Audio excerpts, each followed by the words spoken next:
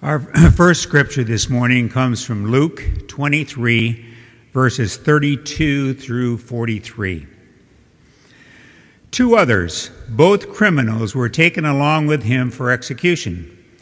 When they got to the place called Skull Hill, they crucified him, along with the criminals, one on his right and one on his left.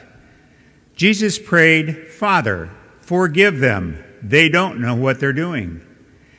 Dividing up his clothes, they threw dice for him. The people stood there staring at Jesus, and the ringleaders made faces, taunting, "He saved others. Let's see him save himself.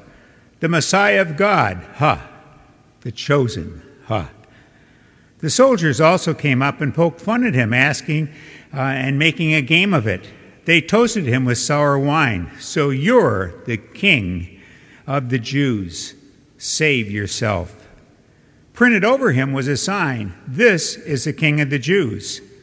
One of the criminals hanging alongside cursed him, "Some Messiah you are. Save yourself. Save us." But the other one made him shut up. "Have you no fear of God? You're getting the same as him. We deserve this, but not him. He did nothing to deserve this." Then he said, "Jesus, remember me when you enter the kingdom." And he said, "Don't worry, I will.